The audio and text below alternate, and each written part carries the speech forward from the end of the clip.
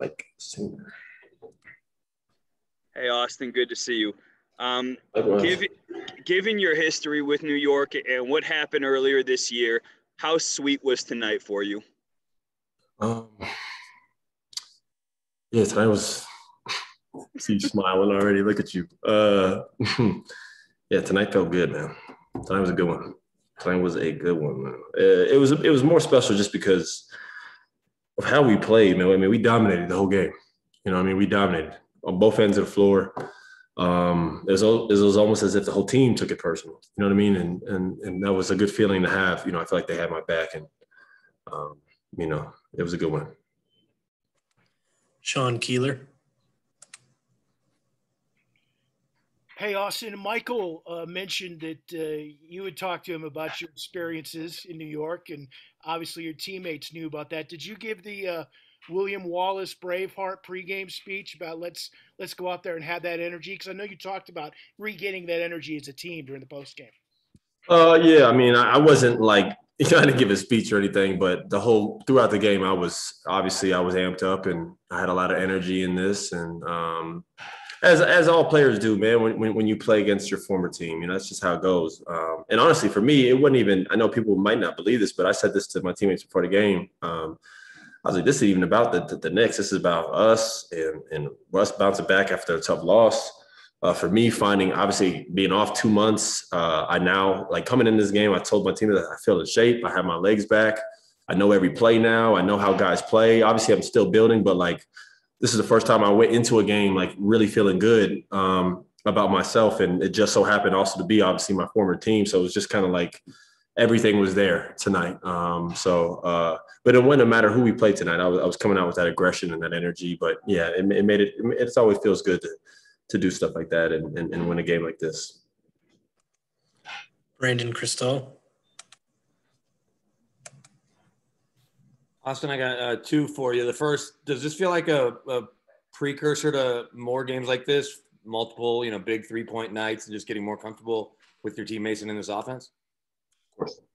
I just think, like any player, it takes time. I don't know what people expected. I hadn't been in a game in over 2.5 months. I haven't played. Even though I worked out, you just can't simulate stuff. And obviously, this is a bad team I signed to. This is like a top tier team in the NBA. So like, I'm trying to come in and not step on toes and try to figure out stuff. And kind of like, you kind of go out there and you just don't want to mess up. That's kind of like what you do on a team like this. And then after you play, 5 or 6 games like I have, you start to realize, okay, all right, these are things they do. These are things they don't do. And then you finally find yourself, and then you realize, just go be yourself. Just go be aggressive. Coach tells me that every game, go be aggressive.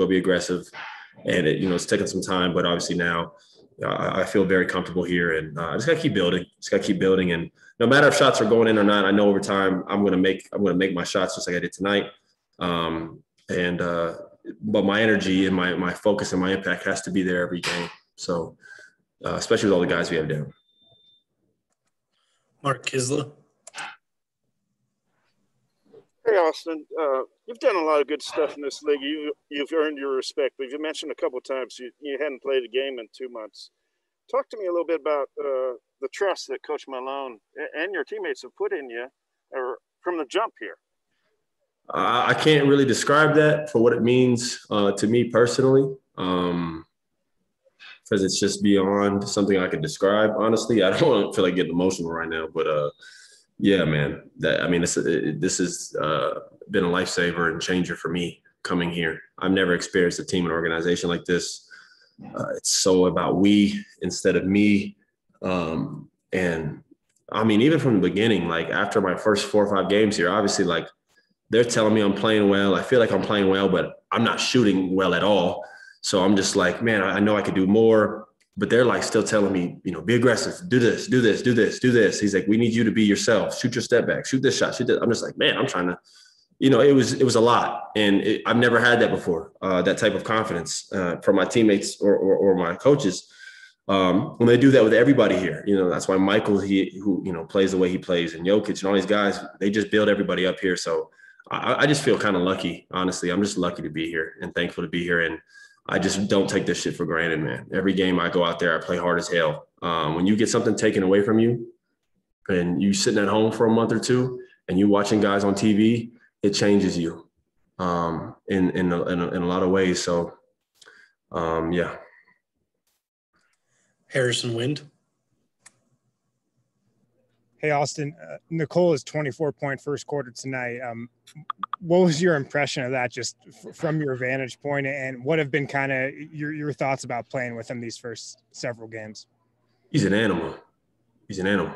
I mean, he's obviously, Joel Embiid is up there in the MVP and LeBron and all these guys. But, I've seen Jokic obviously for a short time here, and I see why his name's also in that group too, because he's so patient. He controls the game. He's so dominant.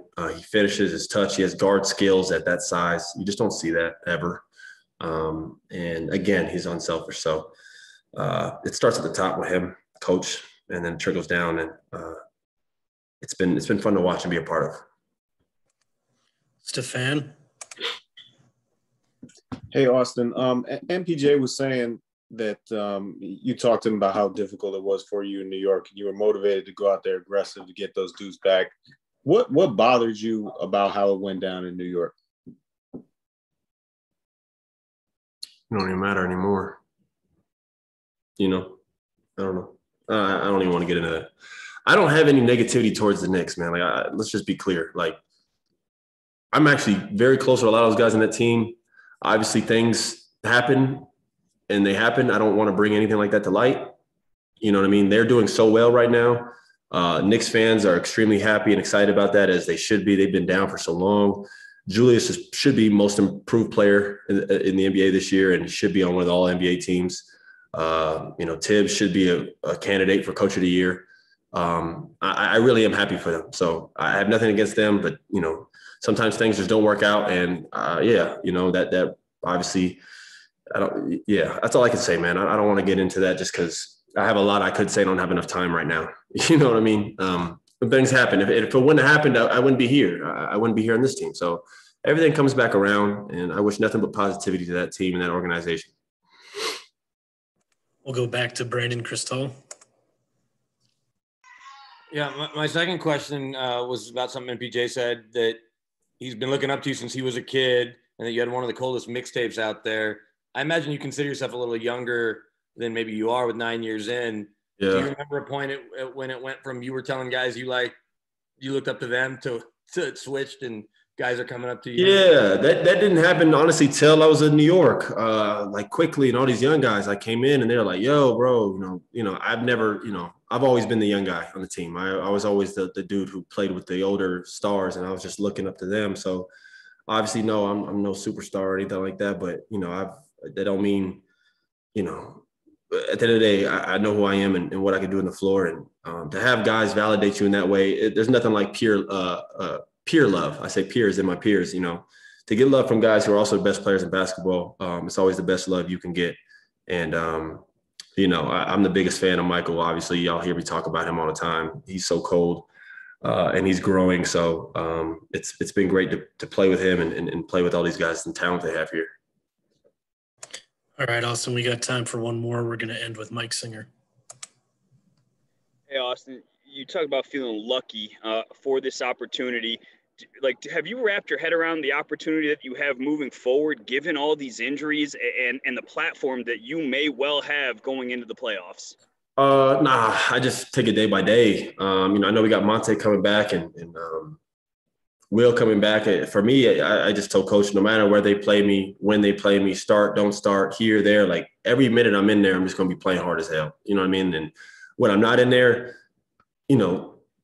listen, we could go back and forth about things in the past, but one thing I've learned is positive energy defeats everything. You know what I mean? And it's so much easier to live life happier. It's so much easier to live life positive instead of worrying about yourself and being involved in yourself. And as a player, I'll be honest, in the past, all of us do, you want to do well. You want to be this, you want to be that guy. I was that guy in high school. I wanted to be an all-star. I still feel like I'm good enough to be that, but that's not my role here. You know what I mean? My role here is to be aggressive. And obviously I have big nights like tonight. I'm gonna have many more. I plan on having many more, but we got a MVP here. You know what I mean? And so you support that guy, and we got Michael who's upcoming, and you support that guy. So I go in there and I do my thing and I play hard, but whether I play or whatever platform I'm on, or if I'm in the game, not in the game, like I'm nothing but positive energy, man. That's all I'm trying to bring to this team every game. Like I said, when you're not playing for 2 months and something's taken from you, it changed me. And I had to look in the mirror and say, okay, well, there's things I still have to change. It's not all New York's fault or this fault or this fault. Like I have to do better. So I'm working on that every day. All right, that'll do it. Thank you, Austin. Thank you all.